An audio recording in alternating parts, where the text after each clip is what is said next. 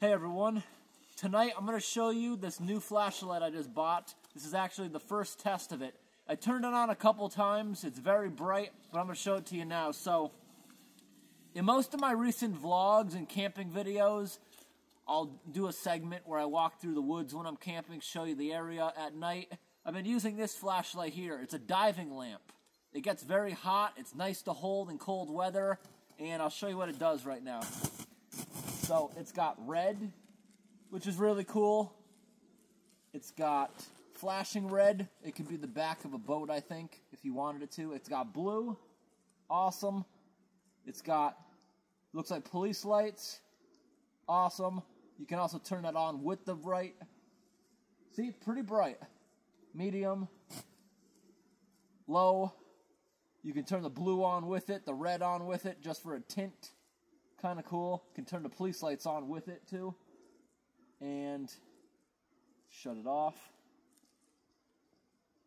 I'm going to show you guys a very, very big one. So I'll leave a link to this flashlight in the description. Goes for about $60. Batteries sold separately. I'll also leave a link for the batteries I recommend for it. You have to open it up, remove them, recharge them, put them back in. It goes for about 30 minutes on high. It slowly dies, which means you can walk around for hours, but being bright enough to film, about 30 minutes. Then it will literally be on all night, but very, very bright on high for about 30 minutes, stays on for many hours after that. Good light. Now today we're going to try this gigantic one. This also gets very, very hot. It says hot surface all over it. It gets very hot. The front of this is hot enough to literally light a piece of paper on fire. And once it gets hot, it's got a cooling fan. So it makes a little bit of noise, but I don't think it's enough noise where it'll be an interruption while I'm talking. So this big light we're going to use for exploring abandoned buildings, abandoned tunnels. In the summertime, I plan on making another Western trip. We'll go inside a lot of train tunnels, abandoned mines, things like that. I'm right now researching, doing a list of things we might do out west in the summer. If anyone in the comments has ideas of things, I'm open to that too. So this thing here goes for $600 on Amazon. It's got a battery capable of being on 50 hours on low. Wait until you see how bright low is. This thing's low setting is brighter than this thing's high. And this thing on high is like carrying off-road light in your hands. But how long will it stay bright? We're going to find that out tonight as we walk down these abandoned train tracks. So, I'm going to turn it on right now. This is low. About as bright as that other one. But I like this one because it shines far. The diving lamp shines wide. So this is low. This is 700 lumens. If I click the light, wait a sec. That's very bright. That's high. Look at that. Look how far down the railroad tracks you can see. Imagine when we're inside a train tunnel how this is going to look. Or exploring abandoned buildings. Oh, that's the cooling fan. It's a little bit loud, but it definitely, I can talk over it. You just got to click it off to get that to stop. So let me show you the different settings. That's 100,000 lumens. That's 20,000 lumens. Wait a second. Let's get this thing on again. I'm still learning how to use it. 20,000 lumens, 50,000, 100,000. Wait, I read that wrong. 700. Wait a sec. 700, 2,000, 5,000, 10,000, 22,000, 30,000, 60,000. So it's advertised as 100,000 lumens, but it doesn't actually happen. With the little display here, only shows it going up to 60,000 lumens. But still, I'm not going to complain. It's very bright. But this thing on low, just being on low is enough to explore abandoned buildings. Because this is a big space. We're outside, but if we're inside an abandoned house, low like this should be enough for most cases. And on low, it appears the cooling fan doesn't turn on. 5,000, 10,000. No cooling fan. Still very bright. 22. All right, as bright as it goes. Now we're going to go for a walk with this, and we're going to see how long it actually stays bright. It's very cold outside, so I'm going to put my gloves back on. And I like how it comes with this nice strap. Look at that. Don't want to aim it towards you because it's very bright. You know, they're actually thinking about banning this flashlight in a couple of states because it's so bright. Now that I have it down here, away from my ears, I can barely hear the cooling fan now that it's down away from me. So if I'm holding the camera here, holding a camera rig, I don't think that noise is going to be a problem. But it's very bright. From here, I can feel the heat. It's like a heat lamp. Yeah, if I leave my hand in front of it for more than a few seconds, it'll burn. I once had a light for filming that you actually have to plug in the wall. A very old light for filming. Like, you could aim it at pieces of paper half a foot away, it would start smoking. I believe this would probably do the same thing. But let's go for a walk. All right, everyone. We're going to go for a little walk now, see how long this thing actually stays bright. Might take my gloves off, maybe. Let's see. Let's go for a walk. Looks like someone was pulling a sled down here. So these are abandoned train tracks we drove to tonight. Let's go for a walk. It looks like a bunch of wind damage. Not gonna lie, you know what this smells like? You gotta make sure it also doesn't burn my jacket because it's very hot, that part. You see how they make it? How it's supposed to be on your side? Hopefully it doesn't burn me. I'm gonna actually try to hold it. It smells like a popcorn maker. You know those air poppers where you melt the butter on the top of it as it's popping into a bowl? And we got some poop.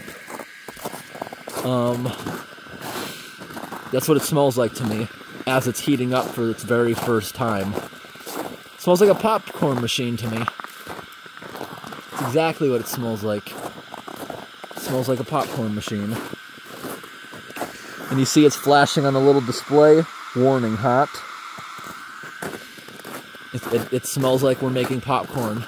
So, the longevity of this thing. How long is it going to last? Is it going to burn out after a couple uses? Am I going to have this for many years? We're going to find out. If this thing survives many trips into tunnels and stuff, into abandoned buildings, it'll eventually pay for itself. We're going to find out. So, it's very, very bright. It's probably as bright as off-road lights that I have in my truck. Much brighter than normal headlights on a car. So, I'm very curious. Is it going to outlast the other one on high? It's supposed to go 50 hours, like I said, on the low setting, which is very bright. That's all you need to explore. If that really goes for 50 hours like advertised, that's awesome. And right now, it's winter time. If my hands get cold, I can just put them in front of this thing as I walk, switching hands back and forth. This flashlight, it's made out of full metal. The only bad reviews it had on Amazon were, it's too heavy. But, what do you expect for a flashlight that can go that long? Oh, look. Someone was cutting up stuff. So, it looks like this tree wasn't cut up when that person went sledding. Or brought their sled. Maybe someone went camping down here. This is actually, looks like some good cherry wood.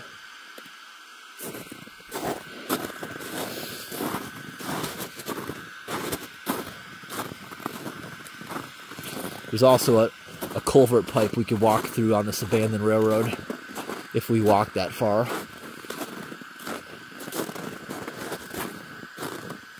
It sounds like I'm carrying a computer tower with me.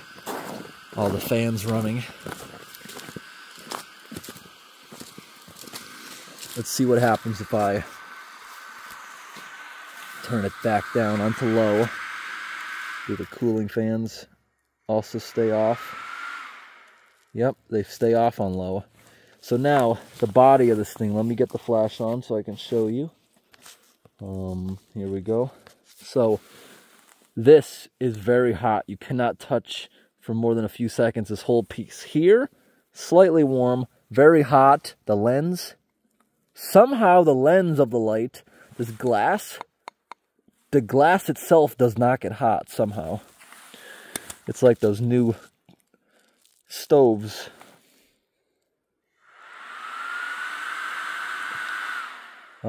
One, two, three, four.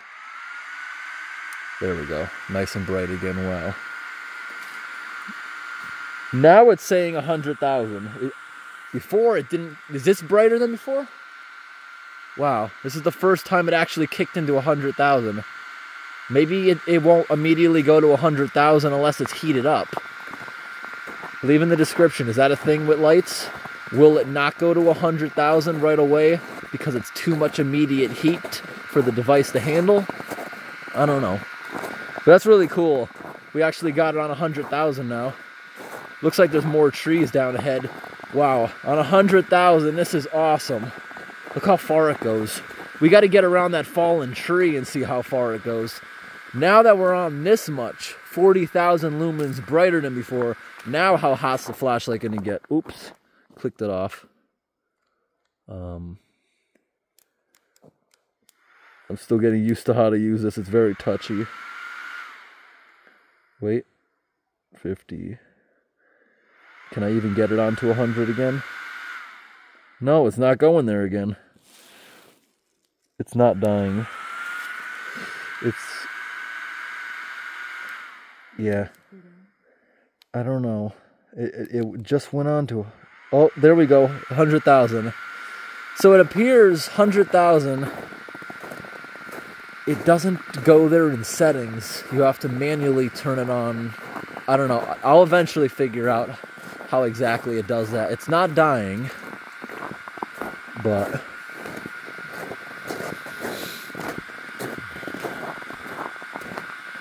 we'll see. Look at all these trees down. There's another tree down. Wow, this gigantic one uprooted.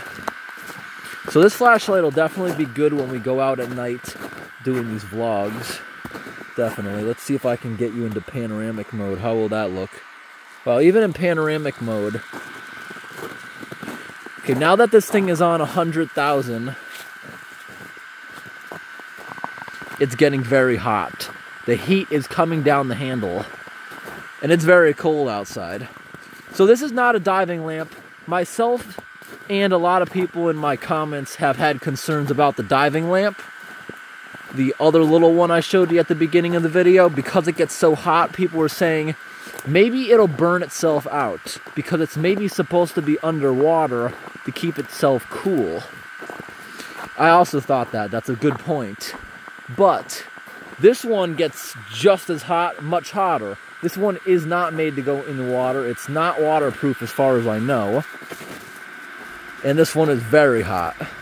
And now the entire handle's heating up near the lithium-ion battery. That was another concern I had for the other. Will it get too hot where it makes the lithium-ion battery explode?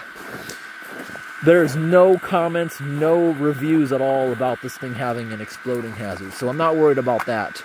I'm also going to find out when I get home from Dead, how long will it take to charge? It took about 2 hours to get to a full charge from whatever power it came with from the factory. A lot of trees down here. I got lucky this year. Last winter, I made a bunch of videos of winter cleanup because I had over 50 trees fall over. This year, I only had 3 trees fall over, and they fell into places where they don't even have to be cleaned up, so that was good for me. Now that we're finally past the blowdown, you can see it goes very far. The trees, this even looks like a train tunnel itself. So, hopefully we're able to find some cool tunnels out west this year. A couple years ago when I did my last western trip, we explored some tunnels. Those videos people actually really loved. So I want to do a few more of those. We don't have many long tunnels on the East Coast, but out west, with all those mountains, they're everywhere.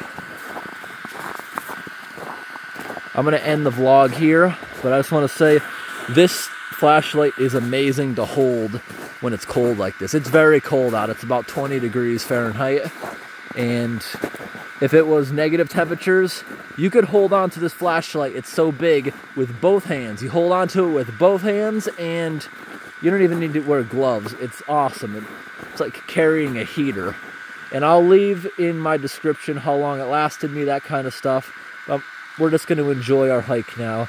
This thing goes for another 5 miles or so. Nice nighttime hike. And thanks for watching and have a great night, everyone.